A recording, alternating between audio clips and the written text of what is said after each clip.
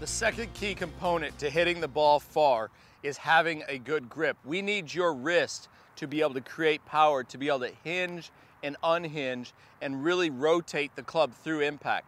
The way we're going to do this is we have to first start off with the grip of our left hand being in the fingers. So if the grip will actually sit from the crook of my finger, right here of my left hand, to the base pad of my pinky, just like this. Easy way to do this is just hold the club at 45 degrees and set the club right there. As you bring your hand on, we're going to be faced with two things. Now, in my signature series, I talk about how to get your joints into natural alignment. That still applies, so I want you to do this. Now, if you're someone that may be a little bit older and say, hey, I don't have the flexibility in my wrist, what we're going to do is just slide that left thumb down further. This is what's called a long thumb. This will provide more flexibility in your wrists. The normal swing, what we're talking about, is keeping the thumb and forefinger more together. So this is something, again, that is great for your swing, great for control, but it all depends, again, on personally what you're capable of, what your flexibility is, and we want this swing to be tailored for you individually. So if you feel, and you can just do this at home if you don't hold a club, just see how much your wrist will hinge this way, stick your thumb out long, and see if you get more flexibility, which you will.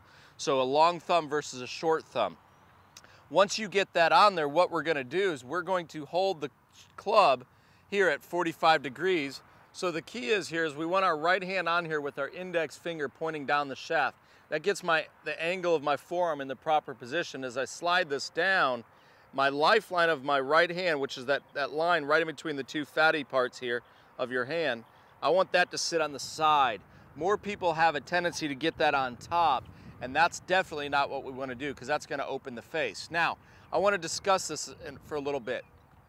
If you look at LPGA players, kids, even players that hit the ball a long ways like Dustin Johnson, Robert Garrigus on the PGA Tour, they have a tendency to get the face at the top a little bit in the closed position. All that is doing is de-lofting the club. So my 7-iron here would actually be turned into about a 6 or a 5.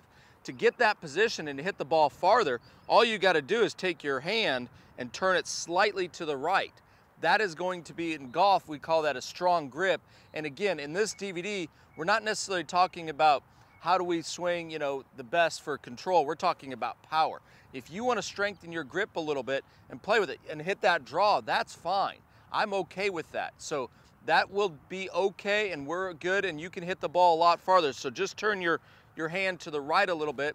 That'll strengthen the grip. It'll close the club face down, and again, allow you to hit the ball as far as you want.